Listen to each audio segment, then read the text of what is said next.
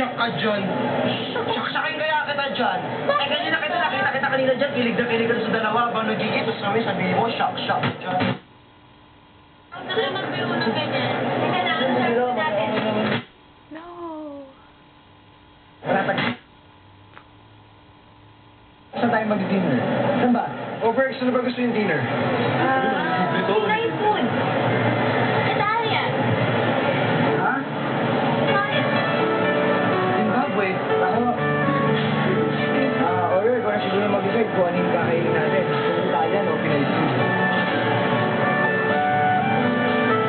Hey guys, here's Berks with the Edrum. Saan pa kami? We're magandang have to eat a lot. Anyway, Brooke, di ba, because your favorite toy ka si Hello guys. Dito talaga ako kay Wario eh. Lahat napagbibigyan. Ay, oo. Talaga, no? Huwag kasi wala nang gagaling pa sa boyfriend.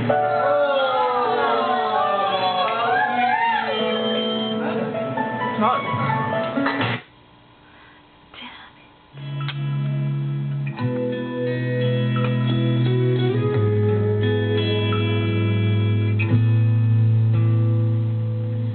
I cross the desert to be where you are.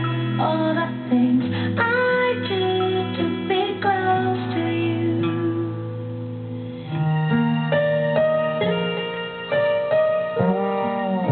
Abo naman ni Rowan.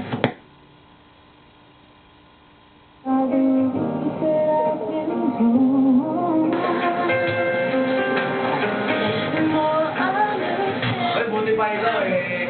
Ang swerte mo sa boyfriend mo. Etong boyfriend ni Alex, napakabal pa. Walang makitang dorm para sa girlfriend niya, kawawa naman. Magaling ka na naman. Huwag eh, magkasama tayo sa pag-aanap, kaya ka namumulot dyan. Ano ba? Hindi ka kinukulot. Di ako kasama dun. Paano yan? Di ba tayo nagpunta sa mag-dorm hunting? Muna, huwag ka na mag-alala. Kasi pag nag-dorm hunting kami ni Honey, para sa lahat, no? Para sa Oo. Siyempre, hindi kami mapayag na magkaiwalay tayo, di ba? Dami nga namin experience pag-ano.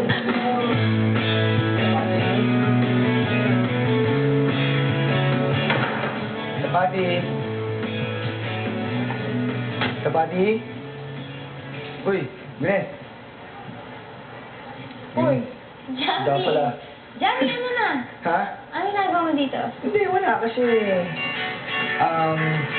nandito lang ako para humingi ng kiss. Hindi mo makakikis, nakakita mo na sa akin. Hindi ko parehatin si Pao Pao kasi medyo matagal tayo nakatulog sa akin to eh. Johnny, kasi medyo madaming ginagawa sa ukay-ukay. Pwede si Papa sa'yo muna. Alam mo muna si Pao Pao. Hindi, o sige, papayag ako. Pero ano ba kasi yung ginagawa mo? Accounting din para sa ukay-ukay. At ang problema? Medyo nagkakaproblema ako dahil, alam mo na, mataas yung Overhead cost. overhead cost. Siyempre, hindi ako kabisabi mga ganyan. Overhead cost, yung upa, yung kuryente, lahat-lahat. So, baka mapilitan kang magsala. So, ano ang iniisip mo? Well, iniisip ko, kailangan ko ng business partner o kaya ng tao mag-i-invest ng at least mga... Siguro mga 10,000 lang yan, no? Hindi! 50,000. Wala na to.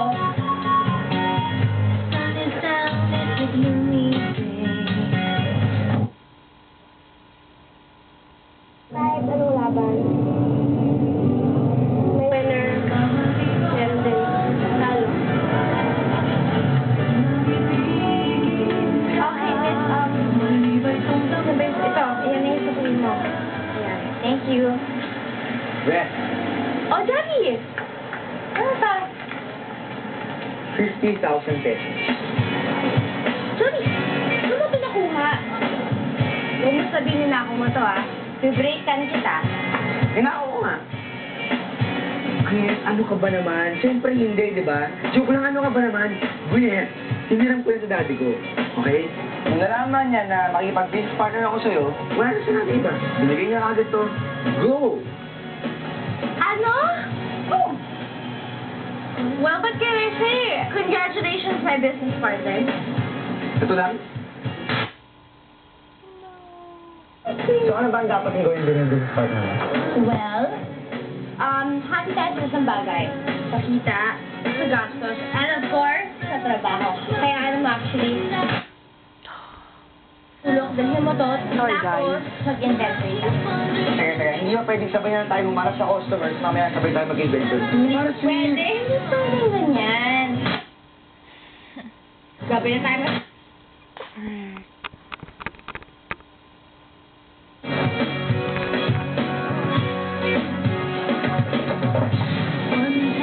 Mommy, nag-text si Alex.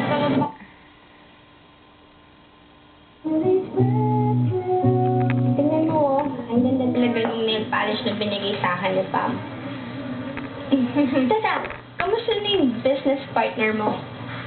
Well, as you can see, medyo swerte because si Javi, aside from being supportive sa financial problems ko, yun, nakikipag-chicken talaga siya sa mga customers and na-timing ang dami kong customers nowadays. So, ayun, swerte talaga si Javi sa akin. Happy ako.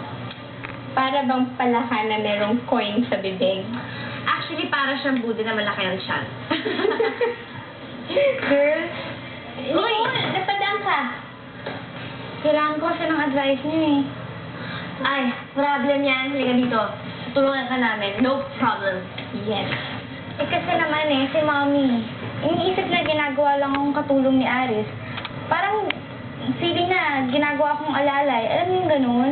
Pero yung sa akin lang naman, parang gusto ko na naman maging supportive kay Aris kasi syempre para sa career niya, di ba? Naniniwala ako na sa isang relationship, kailangan yung girls na supportahan yung boyfriend niya, di ba? Oo yan. No hardships nga ba, diba? But yung sinasabi ko, that's true. Kasi kami ni Javi, ayan, ever since na supportive siya sa akin, sobrang napaka-smooth sailing ng relationship na. Walang friction. Kaya okay yan. Dapat talagang nagsusupport. You guys support each other para okay, diba? Pero alam mo, dapat, intindihin mo na lang yung mami mo. Kasi wala namang gustong madedehadong anak, di ba? Kaya lang, ipaliwanag mo na lang kay Tita Ana, hindi ka naman nilalamangan ni Aris, no? Ginagawa na lang yun para sa inyong dalawa. Oo. No hardship. Alam mo, Janet, dapat di mo na kami sinamahan, okay? Ganyan, alam mo, ibang klase ng negosyo to. Tingnan mo naman ang kinita natin. Ay na! Ito lahat sa isang linggo? Yup, kaya... Ang gaya ng partner ko. ano sana kung okay lang, pwede mong meron ng 3,000 pesos. 3,000? Para saan? May kailangan talaga akong bilhin. Johnny, pwede ba next time lang? Kasi kailangan 3,000 pambili ng food truck. Ngayon kasi, kumbaga yung bibiling ko it's now or never. Kaya please, payagan mo na ako. I'm sure hindi ka kahit ikaltas mo na sa share ko. Okay na ako doon, please. Well, partner kita, hindi kita mabibigilan. Ikaltas mo na sa share ko. Pinapayagan mo na ako. Oo nga. Pangako, Gwen, hindi ka magsisi. Dahil pumayag ka, matutuwa ka. Sige, magsala ka na dahil uuwi na ako, pagod na ako. Ha? Hindi ba pwede tayong dalawa na lang magsara nito? Sorry, hindi pwede dahil pagod na ako. Yung morning shift pa ako bukas. Sige na, sala mo na to. Ha? Bye-bye.